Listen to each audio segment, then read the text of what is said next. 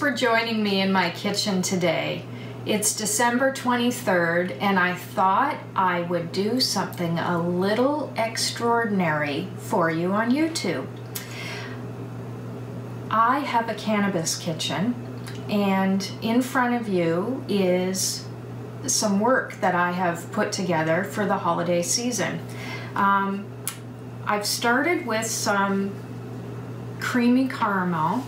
This is a cannabis strain that we grew over the summer season. So this is from 2018's summer harvest. This cannabis is a hybrid, indica dominant, and what I'm going to do is infuse it into some eggnog for the holiday season. Now, with infusing, we always choose bases that are high in fat because cannabis, the medicine in the cannabis, is fat soluble. So that means that when you pair cannabis with fat in an edible, you're making it more easily absorbable in the body. So in order for us to do this infusion, we must decarboxylate the cannabis first. And that is a big, long, fancy term for processing it with some heat so that we can make the conversion from its raw form. This is its raw form here. So this cannabis has been dried and cured properly, but it's still in its raw form. When we decarboxylate it, we're actually losing a carbon molecule from it, and we're turning it from its raw form into its activated form. And you can see I've done this for you, so you can see the difference between the raw form and the decarboxylated form. The decarboxylated form is definitely more toasted. So think of it like toasting coconut or toasting sesame seeds. That's exactly what we want to do. We want to heat it to a certain level for a certain amount of time. So ideally 240 degrees Fahrenheit for 40 minutes will activate your cannabis for you. And this is what I've done. I have actually decarboxylated it in a pressure cooker, and we're going to show you the techniques for that later on in the video. But that is your very first step, and it's your most important step, because basically if you don't do that, you're leaving your efficacy of your finished product up in the air. So will you pull activated cannabinoids out of cannabis if you don't decarboxylate it prior to making an edible? Yes, you will, but it won't be as efficient as it could be or as strong as it could be. So you want to make this step a priority before you make an edible. Okay, so with that said, I'm going to take the decarboxylated cannabis, and this is approximately 10 grams, and we're going to put it into the canister of a magical butter machine. Now, this is organic eggnog that I was able to purchase from a farm that has Jersey cows as their main herd. So this is a special eggnog in that it's made with A2 milk and organic eggs. Now, with bases for cannabis, because it's fat soluble, we would look for the highest fat content in the base that we can. So most often when we're infusing cow butter or ghee or coconut oil or olive oil, we're dealing with 14 grams of fat per teaspoon. In this, because we're dealing with whole egg yolks and heavy cream, we're dealing with a much higher fat content. The average fat content in eggnog is 19%, so we're already about 4 grams higher per teaspoon in this eggnog than we would be if we just used a butter or an olive oil or even a coconut oil.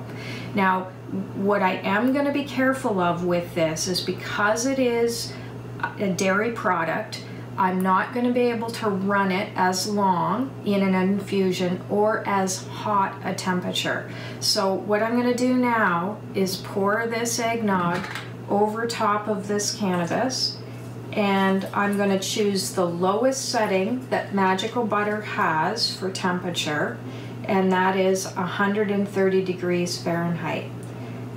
So you can see at 130 degrees Fahrenheit, there's still some heat involved, and we still would get some decarboxylation, but it wouldn't come anywhere close to the 240 degrees that THC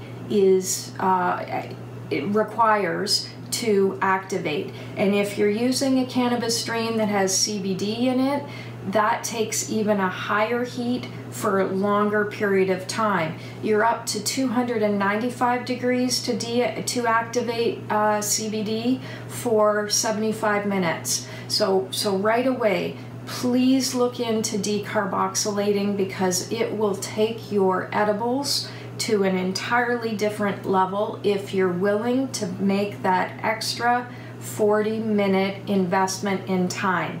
And come on, guys, if you've spent 4 months growing this herb organically, are you gonna throw it for 40 minutes? I don't think so.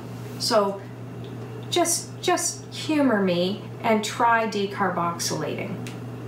So you saw that I didn't grind this in advance. This is because the Magical Butter machine has an immersion blender feature, and it's going to grind this cannabis as it goes. So once I get this lid set on, I'm basically going to be setting the temperature and the time, and I'm going to let the machine do the infusion work for me.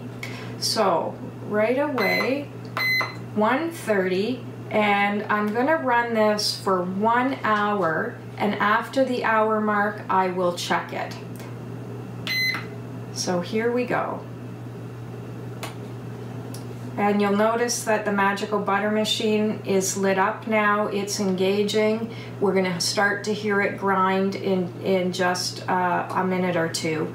But at any rate, that's as far as we'll go now at this point, and I'll come back in an hour and I'll show you what the product looks like at that point. And if by magic a whole hour has passed and the infusion in the Magical Butter machine is finished, and I have switched it off and let it cool just slightly. So to recap, I put 10 grams of a strain of cannabis called Creamy Caramel into organic eggnog.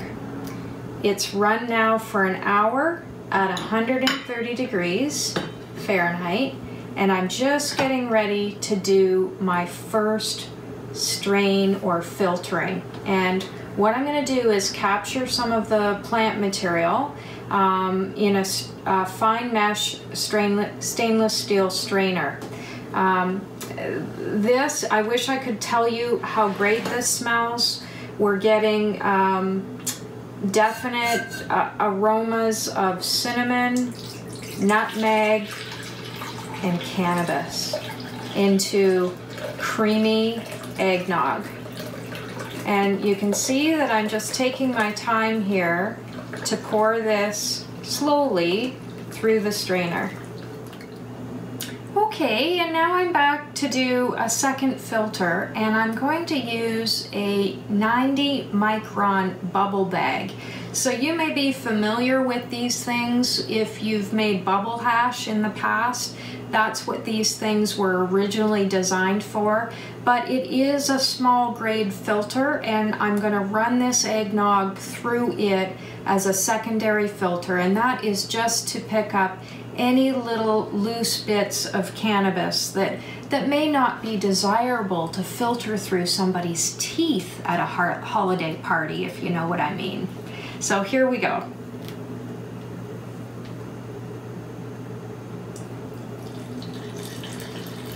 little bit of steam still coming off this eggnog. So once I get it filtered through the 90 micron bag, I'm going to put it back into its original glass milk bottle, and I'm going to cool it. And while I cool it, I've also got some heavy cream that I'm going to whip, and we're going to use that on top of this green creamy caramel cannabis infused eggnog. And I'm back just to show you the cannabis that I pulled off of the eggnog once it was infused for an hour in the magical butter machine. So this is the first filter. That was with the fine mesh stainless steel strainer. That caught the bulk of the pulp that existed, that was kind of sitting and floating on top of the eggnog. So you'll remember that I started with full buds this size in the magical butter machine. The first strain, pulled that off. The second strain, pulled this off. And if you'll recall, I used a 90 micron bubble bag, the same kind of bubble bag that you would use for bubble hash, to filter this off. Now, you might think to yourself, oh, that looks pretty grungy and awful, but I'm going to tell you that there's still a fair bit of medicine in this and in this pulp. So we're going to save this and use it in another baking recipe at another time. So if you're not ready to infuse it into something else right away, you can freeze it, and it freezes well indefinitely.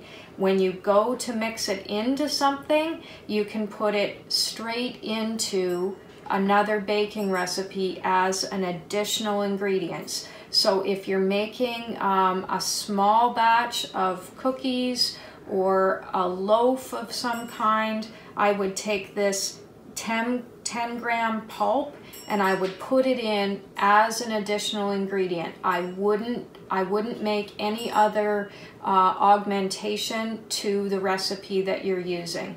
And then know that there is going to be a little bit of activity to your infused baked good after the fact. It won't be super strong because normally we would use 30 grams and this is only 10, but it would still give you some activation. When we do decarboxylation at home, in our ovens or using a pressure cooker, the best that we're able to achieve is 52% extraction of the available medicine. That still leaves 48% in the plant material. So please take as much medicine as you can from your plant material and don't discard your leftover pulp when you use an infusion method. The only caveat to that is if you've used an alcohol as a solvent to do your extraction. If you do that, the alcohol will pull all of the medicine, the cannabinoids, out of the gland heads of the trichomes on your plant material. Okay, so just know that when you're infusing food, there's still a lot of medicinal components left over in the pulp. Do not throw that out. So we're back, and I'm just going to finish putting this infused eggnog back into its glass milk jar. And I'm sure that it's been a long time since many of you have seen a glass milk jar, but when you're buying from an organic farm, they make every effort to store their produce in the best possible containers that they can for good health. So here we go, just pouring this eggnog back into its container, and you can see that it's pretty smooth. There's no bits of stem or leaf left in. I did pull quite a few of the trichomes off of the 10 grams, and it was a sandy pulp in the bottom of the bubble bag. And I will show you a still of that in this video so you can see what I'm talking about. It was worth the secondary filter in the 90 micron bubble bag. So here we go back into its container, and what we'll do now is let this infused cannabis eggnog continue to cool in the fridge, and when I have it chilled again, I will put it into its glass with some heavy whipped cream on top. Delicious. So come on back and I'll show you the final eggnog fully put together and ready to serve. And I'm back now with the chilled cannabis infused eggnog, which I have put over ice in a fancy glass. So just gonna finish this by putting some whipping cream on top. So this is also from Limestone Creamery, organic, 35% heavy whipping cream. So again, just want to stress here that cannabis is fat soluble. So the higher the grams of fat you can get into your edible concoction, the better off it's going to be for absorption of the cannabis. So we're just putting that into the glass. And this is some fresh nutmeg that I've grated. This particular nutmeg actually came from Jamaica. It's beautiful. All about the flavor combinations. And then just to finish with some cinnamon sticks. So there you go, cannabis infused eggnog, just in time for the holidays. May your days be merry and bright, and you enjoy the winter season for everything that it brings to you. Thanks for watching.